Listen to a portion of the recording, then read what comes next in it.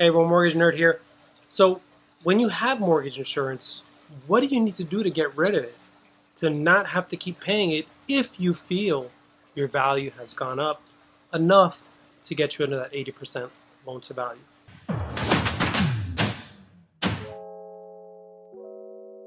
Alright, so this is a great topic.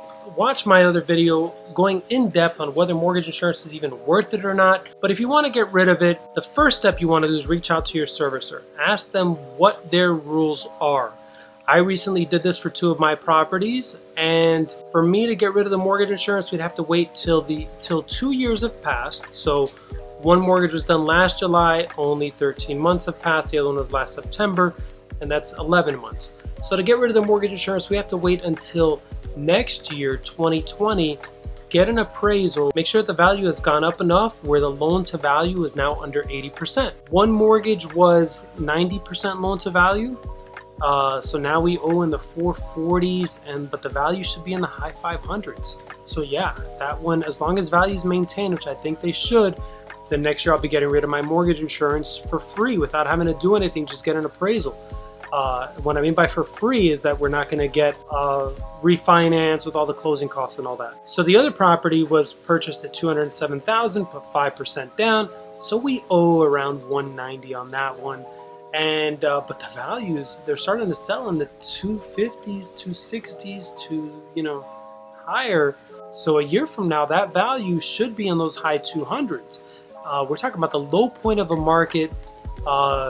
High demand. I bought in that area because I have clients from years ago when the values were under 100,000 in there. So I understand that area, and I know it's going to keep appreciating and doing well. So of course we have to knock down 15%. We have to get up to that 260, and then for sure we'll be under the 80%. But then the mortgage insurance is going to go away. The other way is you refinance.